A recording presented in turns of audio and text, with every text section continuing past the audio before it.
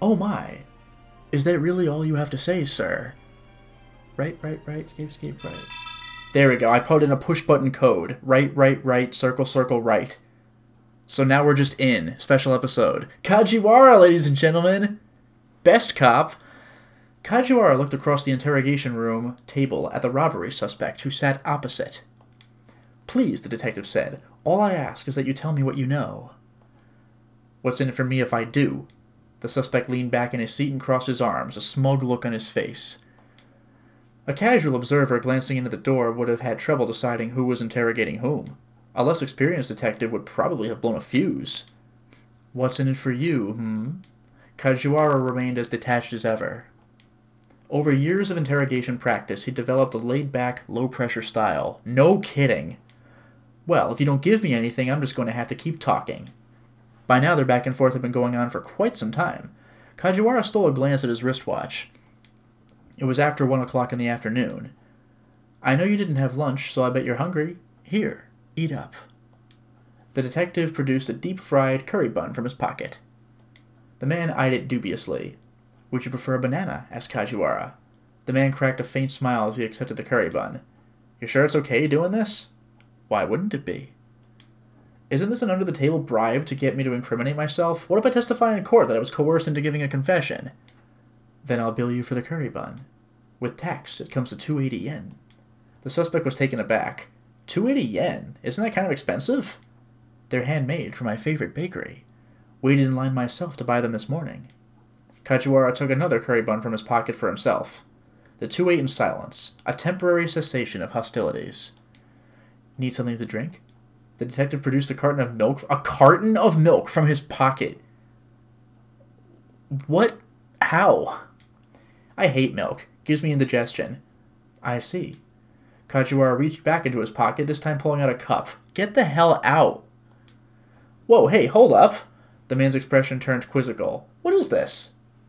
It's a vessel you use for drinking beverages. No, I know what a cup is. Kajiwara pulled the teapot out of his pocket. This is absurd. It was filled with... What? It was filled with scalding hot black tea? Is Kajiwara a cartoon? This shouldn't upset your stomach. Go on, have a cup. Seriously, hold on. Oh, are you not familiar with black tea either? No, that's not it. The man slammed his hands on the table and glared back at Kajiwara. What the hell's with your pockets? How much stuff do you have packed in there? How much? Shall we see? Kajiwara reached a hand into a pocket. He proceeded to pull out a comb, a handheld video game, some rice crackers, a screwdriver, a folding umbrella, what? A stuffed Tama plush. Ha. Wait! The man waved his arms in agitation. How the heck do you have so much stuff in there? It's quite convenient, really. That's not the point, the man shouted. The interrogation room door opened and another policeman stuck his head in. Detective Kajiwara, may I have a moment? From the look on the other officer's face, Kajiwara surmised at once what was going on. There was a new case. He stepped out of the briefing room and his colleague explained the situation. We've received a tip-off that a wanted individual has checked into Shibuya Central Hospital under an assumed name. Leaving the robbery suspect to another detective, Kajiwara prepared to head to the scene. When he got to the motor pool, however, he found that all the squad cars had been taken out. Without much other choice, he hopped onto a bicycle. Oh, really? He doesn't pull a police car out of his pocket? He took a rotating police light from his pocket and set it in the vice basket. You never know when you might need one of those. Then he pedaled away at top speed. Upon arriving at the hospital, Kajiwara hurried into the lobby. He scanned the area looking for the suspect. The individual in question was 180 centimeters tall, weighed 90 kilos, and had a big scar near one eye. Kajiwara recalled hearing that he was a former rugby player. His colleague, Detective Kano, had been a rugby player too. From what Kajiwara had seen, most rugby players were quite physically capable. This arrest required some finesse. Aha! The detective nearly voiced his surprise out loud. A large-statured man was sitting on one of the sofas in the lobby. Surely Kajiwara couldn't have gotten so lucky right off the bat. He quietly approached and peered at the man's face. The fellow had a big scar near his eye. There was no doubt about it. This was the wanted man. Excuse me, Kajiwara said calmly. The suspect started, then lunged forward and gave him a powerful shove.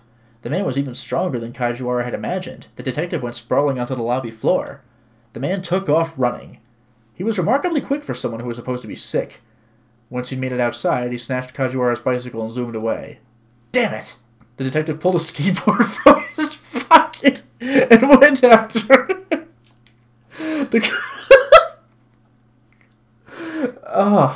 The culprit took a look back over his shoulder. His jaw dropped in astonishment. No kidding!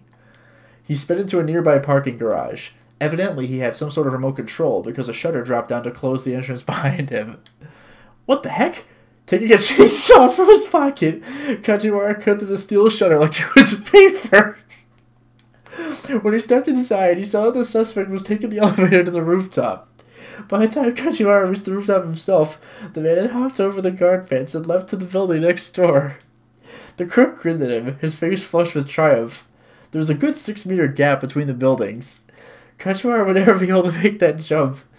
Aha! I've got just the thing. From his pocket, the detective pulled a long rope with a grappling hook on one end.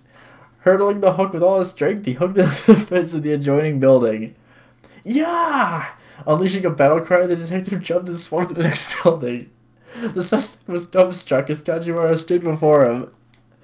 I think that's enough of this little game of tag, Kajiwara said. But there was still a glint of defiance in the criminal's eyes.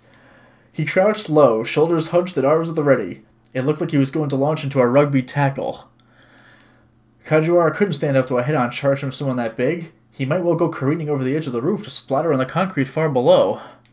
Should he dodge aside then? No, if this guy was a rugby player, then that would be no easy feat. The culprit stared him down, then began to rush forward. Dodging wasn't an option. Neither was bearing the brunt of the impact, which left only one thing. Aha! Kajiwara pulled a hose from his pocket. It was the kind used by fire engines, 50 millimeters in diameter. He has a fire hose in his pocket. Take this! Just before the criminal could land the tackle, the limp hose suddenly plumped up. A massive torrent of water gushed forth? Even with pocket space, that is impossible. That is impossible. The burly man was blasted backward as if he were an empty paper bag. How did Kajiwara not shoot himself off the building with the pressure of a freaking fire hose? There's more where that came from. Kajiwara continues to unload water on the man, battering him into unconsciousness. God, thank God he's on our side. Then he looked down at the culprit lying there on the rooftop and quietly shook his head. If you hadn't tried to resist, none of this would have been necessary. Kajiwara himself was drenched head to toe with water. He reached into his pocket for his handkerchief. His hand stopped. Kajiwara sighed and shook his head. Of all the days to forget his handkerchief. Da-da-da-da-da-da.